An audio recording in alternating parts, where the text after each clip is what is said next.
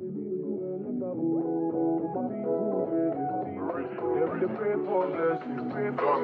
better living, are you feeling good tonight? This thing got me thinking of life.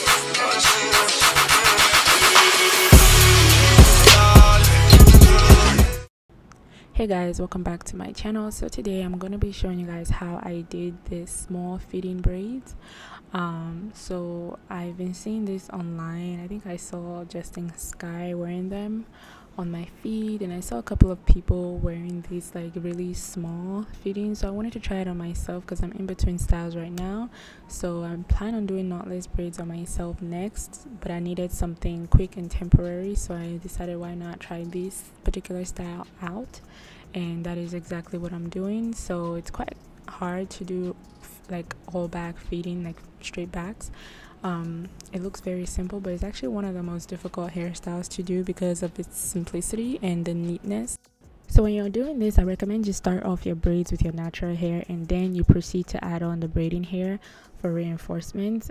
For this particular style of braids, I added very tiny strands of braiding hair as I went along with the cornrows. You don't have to necessarily do that, depending on how long you want your hair to last, depending on how full your hair is, just depending on a lot of other factors. My hair tends to last longer when I have braiding hair with my cornrows, so that's why I wanted to just add a little bit, just to give it a little bit more like sturdiness, so that way even when I forget to wear my bonnet, my hair still kind of holds up just a little bit. So that's why I tend to do that, but you can do whatever comes natural to you. As long as you are consistent with your parting, I think you can still achieve the same results.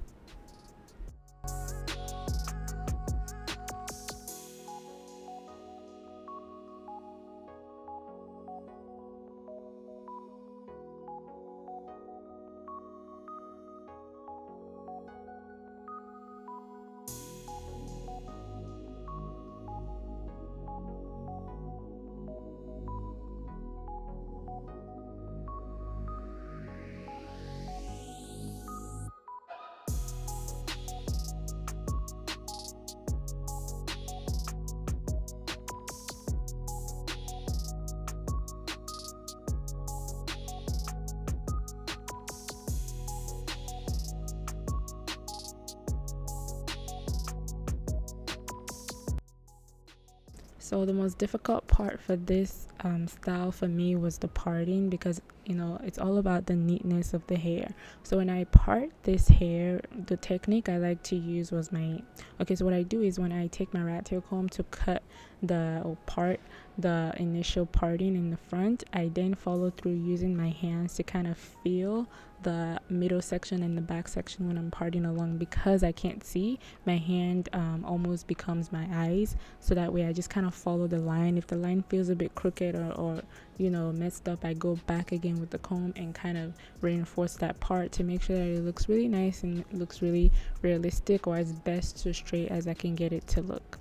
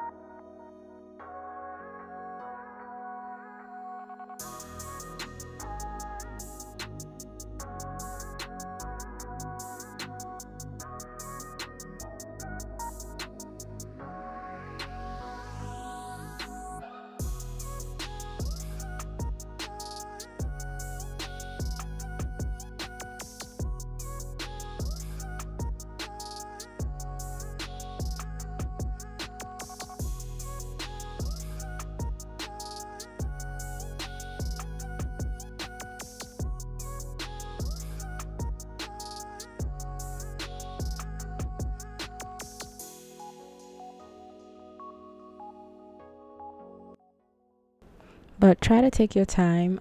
The straighter you can get the front half to be, the better you are. Honestly, just try as much as you can to get the front half of your hair to be straight when you part it, and you should be good, really, because typically when you're parting the back and the middle section, the sides of the braids kind of cover the lines, so it really doesn't matter too much. But just try your best to get it as straight as you can possibly get it. And don't add too much braiding here, because you want this to still look small. So adding very, very, very, very micro pieces of braiding here as you go along in a consistent manner would help. And it just also depends. When you get to some sections of your hair that are a little bit fuller than others, then you can reduce the amount of braiding hair you're adding consistently. Maybe like add like every other plait, you can add some hair, as opposed to adding hair with every plait, if that makes sense. And then areas of your hair that is thinner, you can add a little bit more feeding braids consistently, so that way the hair gets thicker, if that makes sense. So there is no rule book.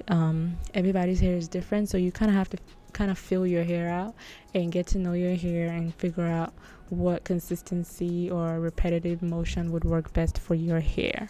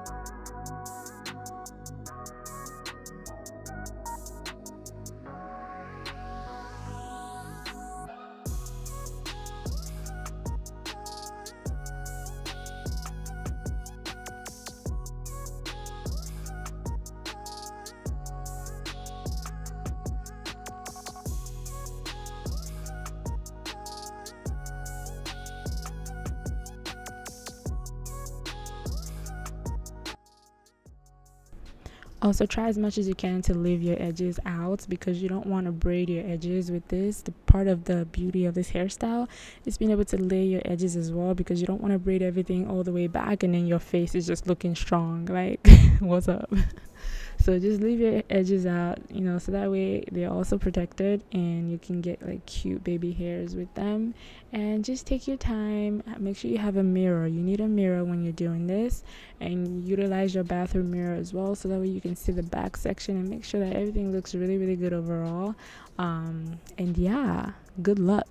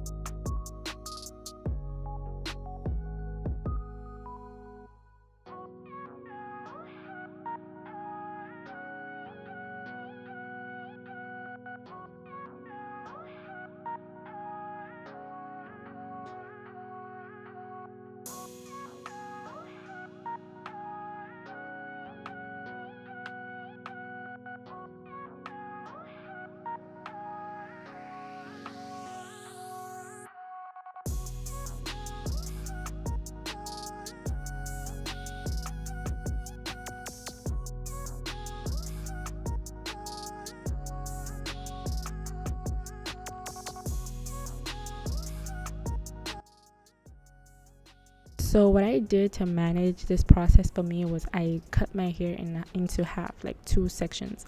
So the first section is what you see me doing right now. So I'm just going to braid that all the way back first, and then when I'm done with the first half of my hair, I move on to the opposite end to begin the second half of my hair.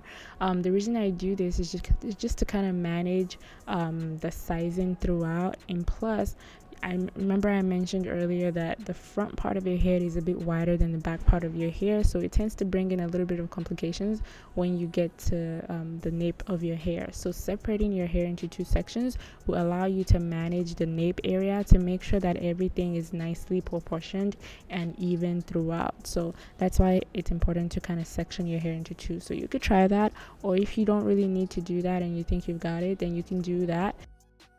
And another really cool technique to manage the nape section is just to cut like an inch from your nape. Just cut like an inch section of your nape, maybe from the ends of your ear to the opposite ends of your ear.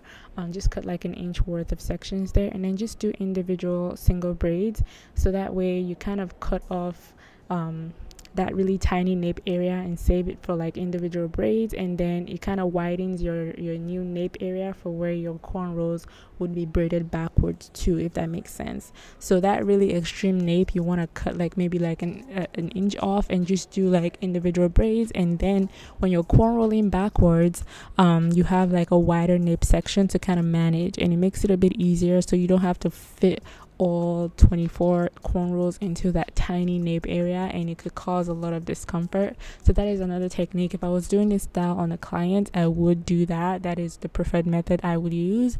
But because I was just tired and I couldn't be bothered, I was just trying to finesse, okay? And that's what I'm doing, because I didn't really intend on wearing this hairstyle for more than a week. So that's why I just kind of did what I needed to do to get the quick and easy style and then move on.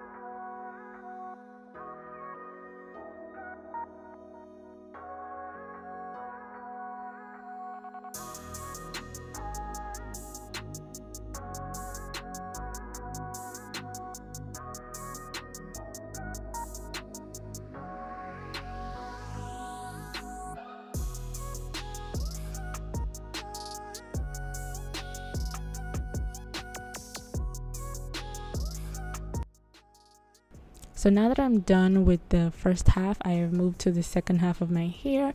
In the first half of my hair, I did 12 braids going backwards. In the second half, I'm also going to do maybe 12, 13 or 14 braids going backwards. It just depends.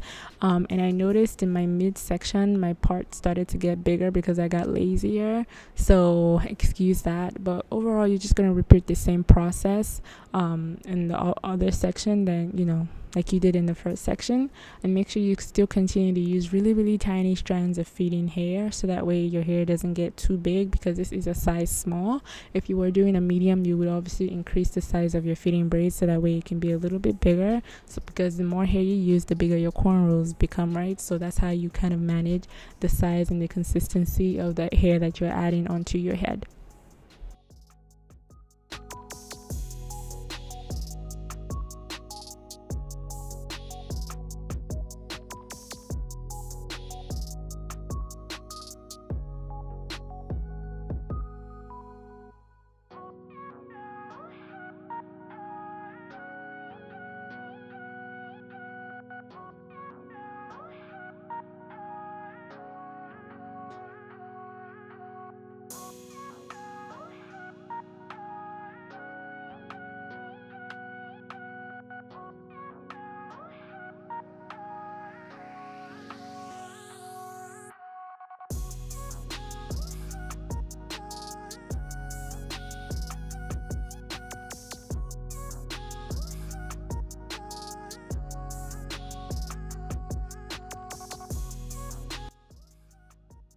So now that we are all done, what I'm going to be doing to make this hairstyle a little bit different and more fun is I'm going to be adding beads to it, and I'm going to keep them short, because I feel like sometimes we tend to forget the beauty of short hair, and we always want to go for braids that are like super long, when in reality long braids are just really unnecessary and inconvenient.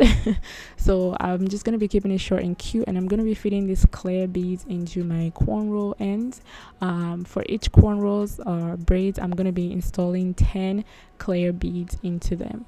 Because the beads are so small, I had to bend the tail ends of my braids and just use the tail ends that is bended to feed the beads into it, just to have nicely laid 10 beads, and then when I'm done, I tie the ends of my braids into a knot so that way the beads can stay put and does not fall down. So I'm tying it into a knot after installing the beads, and then I take a pair of scissors. Make sure that knot is very nice and secure, okay? And then I'm going to take a pair of scissors and slightly cut the ends of the knot that I just tied. Make sure you don't cut too close so the knot doesn't unravel. And then we're going to be burning the tip.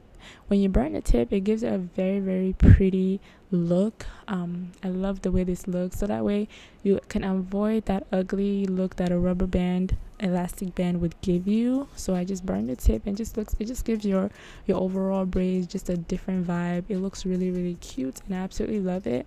This is a technique that I noticed is being done a lot in Nigeria or Africa, so I wanted to incorporate a little bit of that into my braids, and I thought it was mad cute, and you should try that. This is the second time I'm doing this technique. I've done these cornrows before in a bigger size, and I love them, and I did the same beads as well. And every time it comes out so cute and so like such a vibe. Don't forget to lay down your edges, and you should be good to go, you guys. If you enjoy this tutorial, make sure you give this video a thumbs up, like, comment, and share, and I will catch you guys in my next video. Have a merry day, and God bless.